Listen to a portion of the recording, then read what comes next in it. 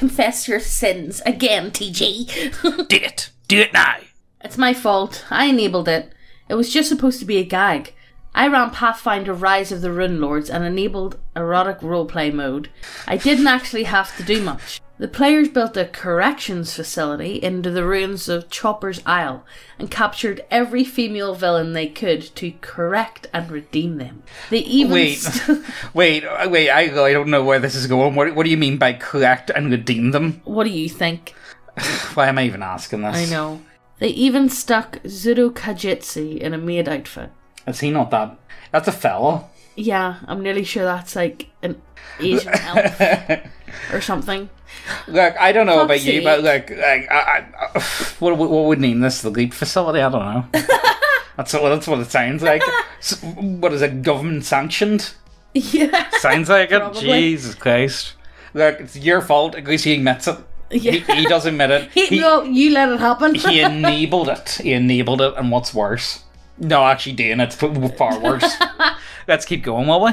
I let my party overthrow a kingdom and become rulers because they felt the current king was useless. They immediately became despotic, tyrannical maniacs who run the state with an iron fist, and any attempt to limit or curtail their power fantasy is met with immediate hostility. Not in person, in game I mean. They'll sit and bicker and send peons to die against other players' peons, but as soon as I introduced an outside element, they band together and become master tacticians. It's very frustrating. I'm getting to the point, rocks fall, everyone dies. Except it's going to be a meteor strike.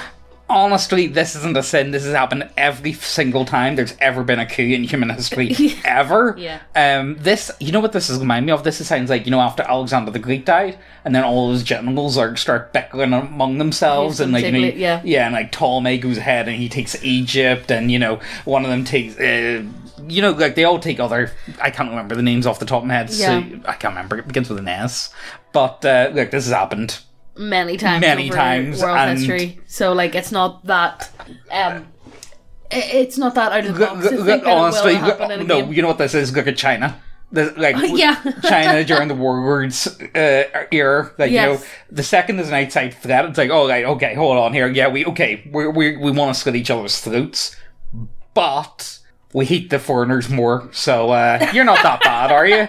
Okay, look, I tried to kill you last week, but maybe we could work at a deal, I live in fear of my players finding out something. They all love my setting, enough that one of them wants to make a setting Bible for it so they can use it too. I'm terrified that one day, one of them is going to discover that the setting was basically built around a character I used to erotic roleplay as. And that a lot of the things they like are the way they are because it enabled my fetishes and horny urges. There are numerous things that are canonical because I like a particular roleplay and decided to make it part of the canon. It was an incredibly stupid decision to do this, but it's way too late to go back. And I just have to pray that my players never find out. Honestly, that one's... Look, okay, imagine just this. Just don't tell them. No, imagine the setting is a straight-up copy-paste from some hentai. That would be so much fucking worse. Whereas this one, honestly, no one's ever going to find this out. No. Well, if they find this post, maybe, but yeah, maybe. Maybe, but just don't tell them. It's not like, okay, I'm going to put all this in, and then you make it up, and then they start maybe writing about it, or maybe they end up Googling something about it, and then it's straight up hentai, hentai heaven links. It's like, oh, sweet Jesus. But obviously you're doing something right if they really love the set and they want to add more to the setting. So just keep doing what you're doing. Yeah, not bad. Still a sin. Don't tell them. It's still extremely sinful. However, you are forgiven, I feel. Yeah. You're doing something good with it. I jerked off during a session once. Now that's a sin and a half. Sin. Ring bell. Sin. We don't even need to hear the rest of this. I used push to talk so nobody could hear it. I alt-tab and browse the web when things that don't involve my character are happening. I read along when some dude was running a module. The spoilers were not as bad as finding out about the cool stuff he skipped over since he did zero prep. I'm getting the urge with another game, but I'm keeping it in check. When I feel... How bad are these urges? I know. How bad is an urge? When I feel like my players aren't being challenged enough, I introduce sudden complications and / or move the hidden enemies around. I have a fetish for large-scale fights. 10 plus enemy NPCs. Even though this shit takes forever to resolve in a tabletop role-playing game. What does he mean he has a fetish for? Does this mean, okay... No, he just likes, whenever he has encounters, he just likes big scale fights. Oh, right, okay, I was worried. It's not like one or two. No, I was just worried in case it's like, that's like, what would be the right word? The trigger for his, like, God. Like, sorry guys, no. Like, all I'm saying is, can you just have a wank beforehand? You know what time of the day you're going to have a game at? Just go beforehand. No, I think it just means that, like, he has a Yeah, I get it. Making encounters bigger. Definitely a sin, though. Don't jack off during the game, guys. That's PSA. If I play in a game with a module, I always read the thing beforehand and plan out how to solve combat encounters and see what consequences actions have. That's shit. That you ruin the whole game for yourself, man. Like, fuck. I don't know. I just feel like the whole... I know. It just kind of feels like a pointless endeavour. I know. It just feels like, why are you even showing up then? I sometimes cheat and pretend to have a spell ready that I normally don't.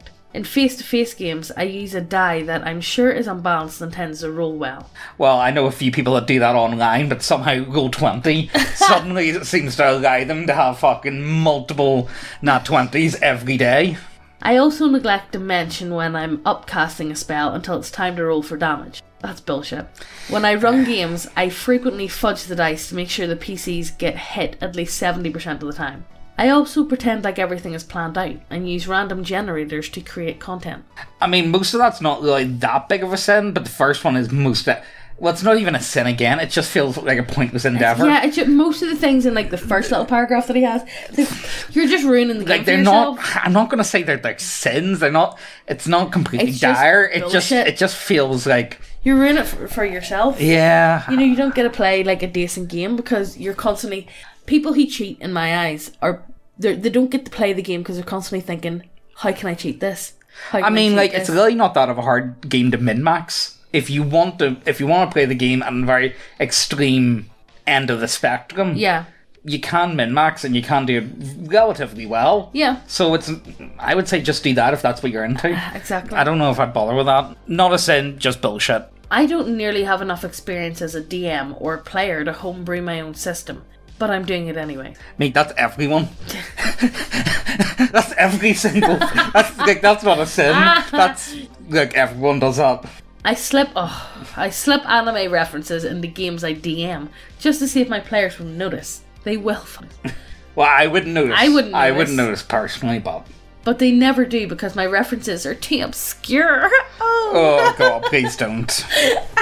Please don't. So into Japanese culture that nobody gets my references. Yeah. I don't agree with the popular sentiment that Magic the Gathering... Anytime I see MTG, I always go to say Metal Gear Solid, and I don't know why. It doesn't have an S in it. I don't know why. Because Metal Gear Solid is based, and Magic the Gathering is unbased.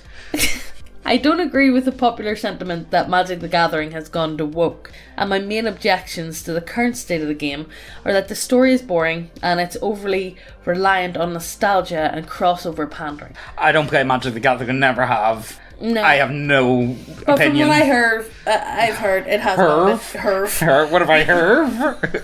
What the fuck was that? Shut the fuck up. Let's keep going. Megan, we don't know nothing about Magic the Gathering. But from what I've heard, it has gone a bit too low. I'm an outsider looking at it. I've got no opinion on the matter. I've chopped up 40k models older than I am for use in conversions. Okay, that's a sin. That is a sin. See old models. Oh, they're beautiful. I went through my attic a while back and I found so many fucking ones? Yeah, see the old Raptor models and stuff, and some of the honestly, it's so good. Why would you do that to them beautiful models? I do production models. They sell for so much on eBay as well. You should check out eBay, honestly, guys. See anything out of production, stupid money. Hey guys, do you like models in your tabletop role-playing games? 'Cause we do too. Do you like having big bitty waifus on your table? 'Cause we do too. We got human biddies, we got lizard biddies, we got orc biddies, oni biddies, cat bussies. We've got everything you want at neckbeardia.co.uk. Check the links down below, it helps us out a lot. Sorry for interrupting the video, let's get on with the story.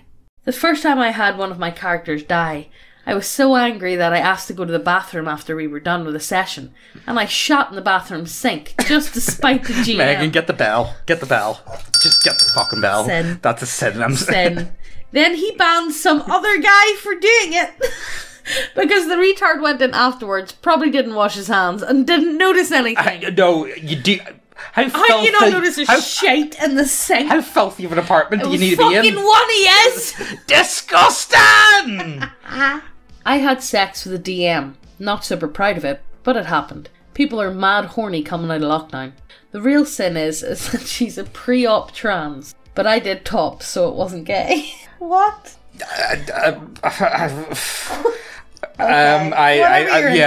Whatever you're into. Next post. Keep going, Megan. Keep going.